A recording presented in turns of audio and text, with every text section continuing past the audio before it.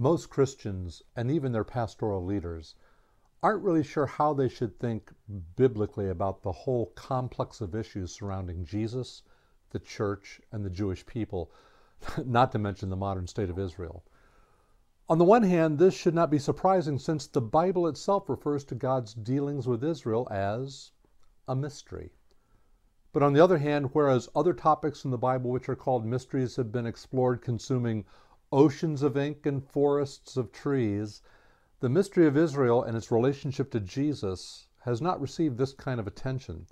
In fact, only one rather simplistic view of this mystery, sometimes referred to as supersessionism, that is, the church supersedes Israel, or replacement theology, the church replaces Israel, emerged early in the history of the church as the church fathers systematically jettisoned all things Jewish.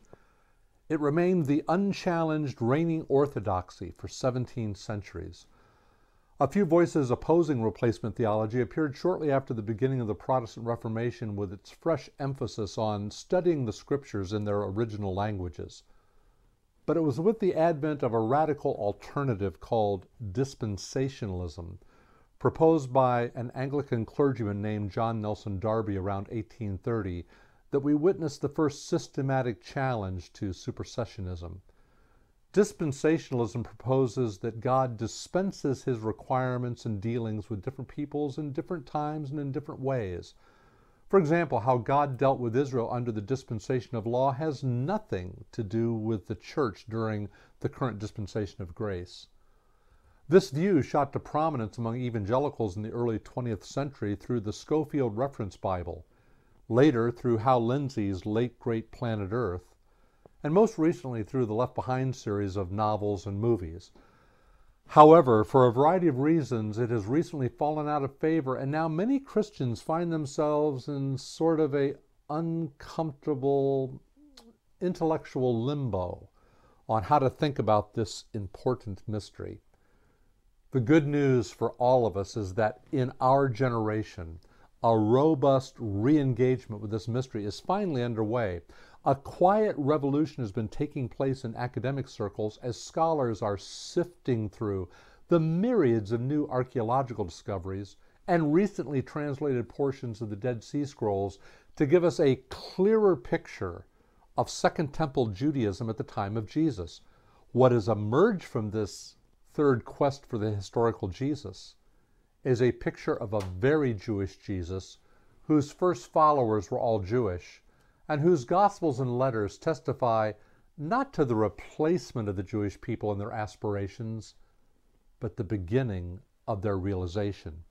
Indeed, a 2008 article in Time magazine listed re-Judaizing Jesus as one of 10 ideas that are changing the world.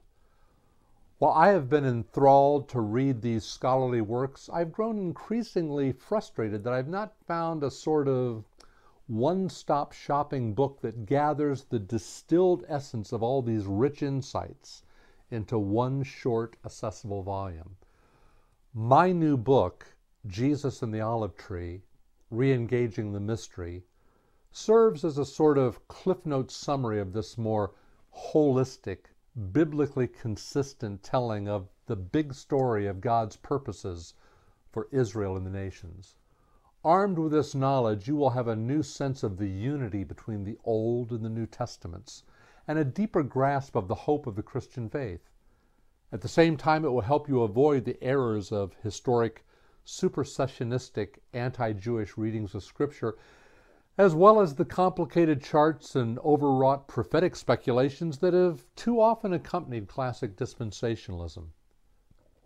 I pray that you will experience the same awe and joy that I have as you re-engage with the mystery of Jesus and the olive tree.